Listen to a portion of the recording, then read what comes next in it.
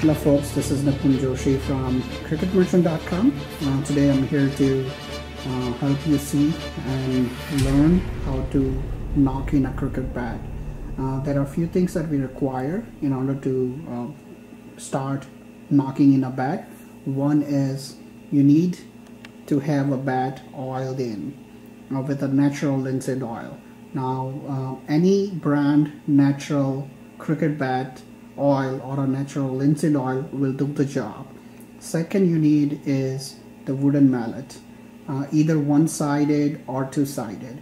Any wooden mallet will also do the job, but we prefer you to have a CM brand wooden mallet or any other brand. And the third thing that you want to have is the leather ball mallet.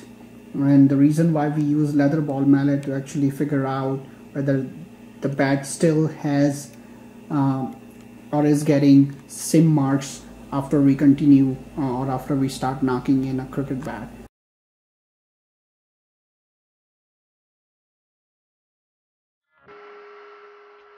Linseed oil is the preferred oil for a cricket bat. It helps maintain the bat moisture and allows to increase bat performance in life. The correct technique for oiling a bat is with paper towel or a soft rag. All areas that are exposed must be oiled. It is far better to under-oil than over-oiling a bat. Over-oiling would actually cause the bat to rot.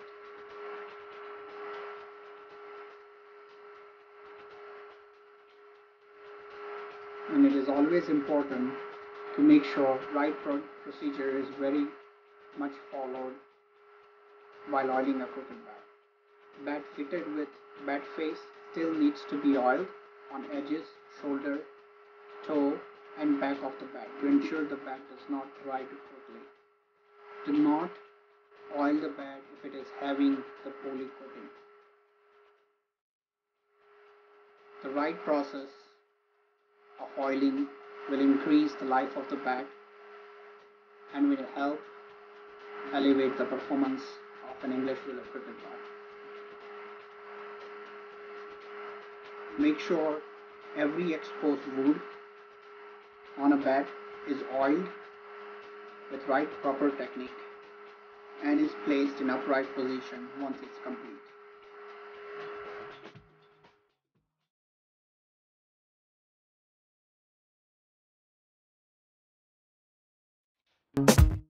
Here's the bat that we'll be knocking in today.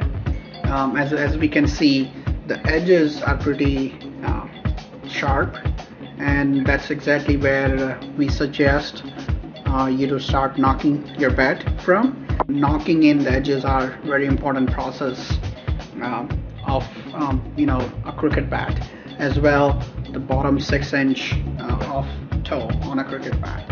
So we'll start using the wooden mallet here, and as we see, this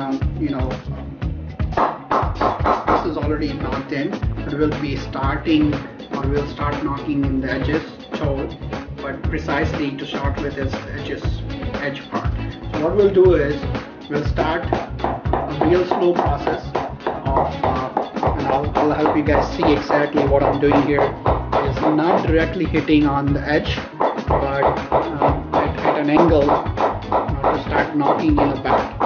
And what I'm doing here is I'm trying to round this edges up in such a way it does not splice or split or any such process. I'll show you the difference and what I'm trying to do here.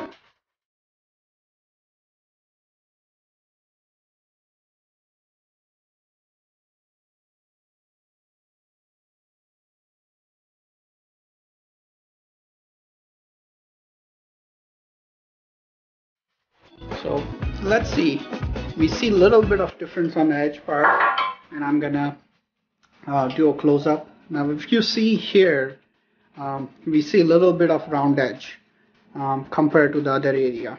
So if you look very close, this is still sharp pointed edge, and this has become a little round, and that's exactly what I need to continue doing all the way on both sides of the bat. Continue knocking in the edges just the way I was doing it.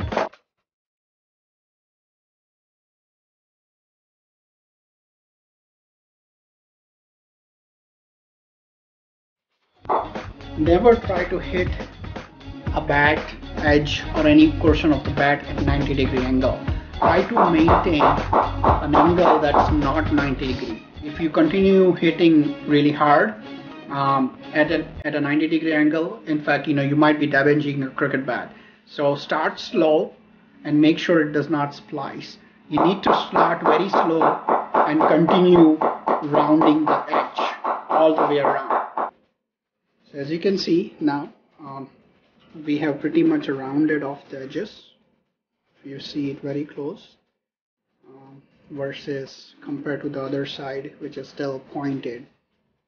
So we'll continue rounding the edges on this side as well, the one that you see, and we'll try to make it as round as this side of the bat. So it's a very patient job to do knocking. You cannot rush and knock a bat. Again, as I mentioned, we'll continue rounding these edges as well.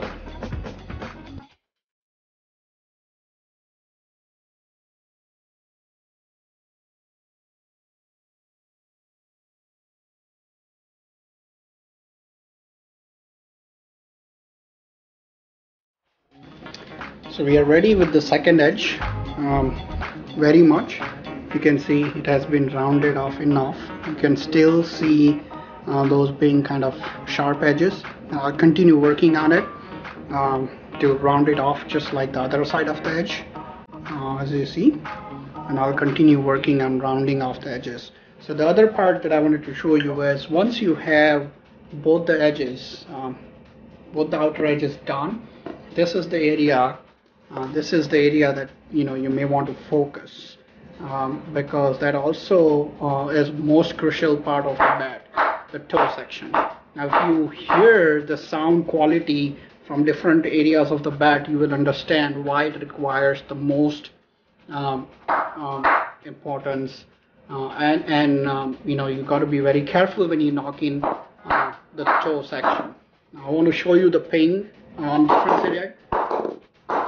As you see, the mallet is bouncing off like a spring on certain area of the bat versus the toe.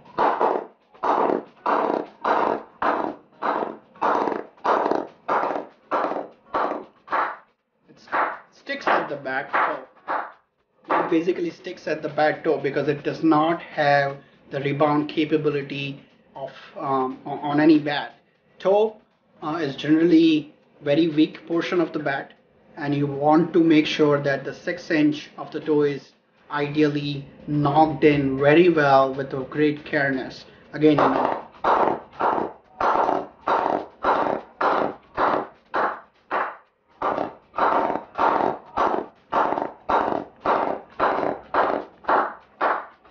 so what you do is, in order to knock a toe, here is how you should start doing it. Again, never hit 90 degrees like this. You will damage the bat. Never hit 90 degrees. You always go with an angle.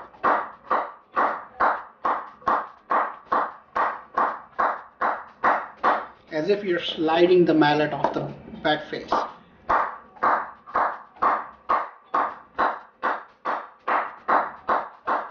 Again, this is a very patient activity.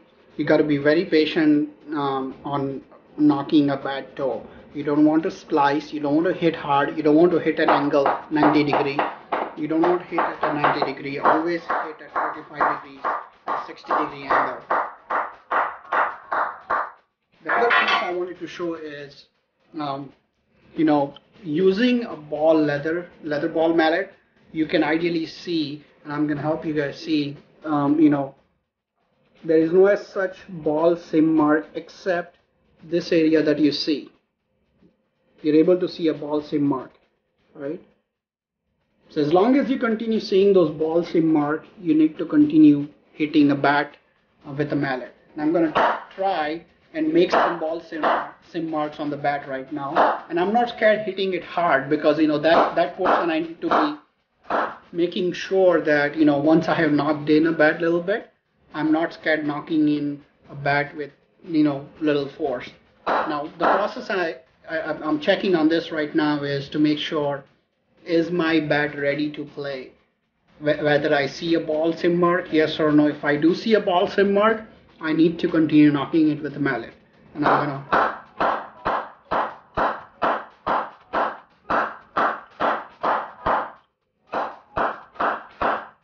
So now here is the close-up view for you all to see. Now we see plenty of ball sim marks right there.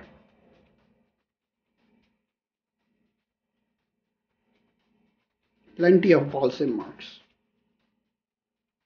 which tells me that I need to continue knocking in with the wooden mallet. And I continue doing so. Now again, this is the toe portion, so I'm not hitting at a 90 degree. I need to continue doing that. And on the sweet spot, you're fine to hit at a 90 degree, no issues. But start slow and then gradually increase the force.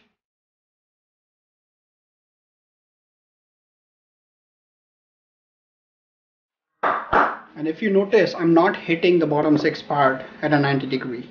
Make sure, guys, once you start playing with this bat, after it's knocked in, you could put a face cover. Grinicles or Kookaburra Armor Tech, which I prefer.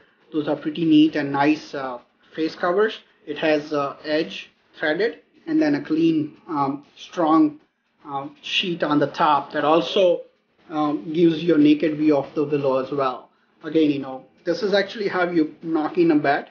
And any questions, you could guys, you can send us an email, contact us via contact us page on cricketmerchant.com, and we'll be ready to help you and answer your questions. Again, we provide you knocking service, and it's available at a certain cost. You can find that under accessories bat care section on our website.